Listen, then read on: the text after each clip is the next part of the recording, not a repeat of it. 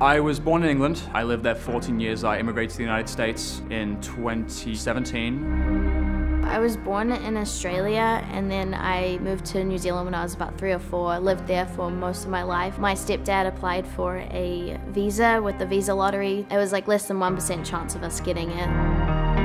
When I was 17 years old, I found out about the opportunity to join the Army National Guard. A lot of my family had been in the United States military, so I figured I'd want to carry on the tradition. Joining the military in America, I thought it would be like giving back to another place that I can call home. Given that it was only less than 1% chance of being here and living here, I've always kind of had an interest in military. I guess the teamwork, the family aspect to it, and it really excited me.